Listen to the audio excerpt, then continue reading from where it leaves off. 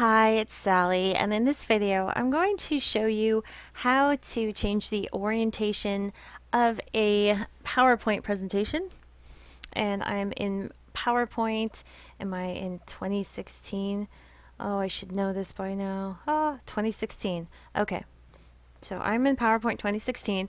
I have my slides. They are by default, they are landscape or horizontal, but say I want to switch them to portrait or vertical.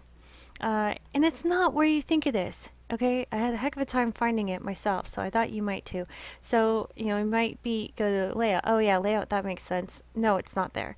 So, what you do is you click on design, and then go over to slide size. Yeah, it doesn't really make sense. And it's not even there. So you have to go down to custom slide size.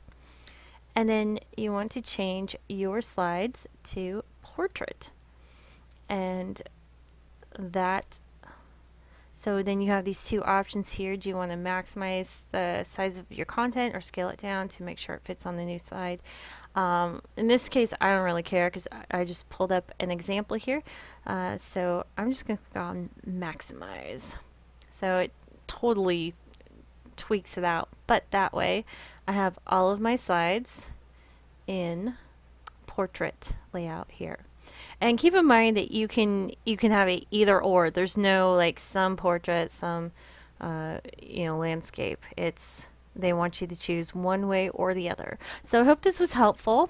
Don't forget to subscribe to my channel and give me comments or questions in the comments. I do read the comments. And thanks for tuning in. Don't forget to subscribe. Have a great day.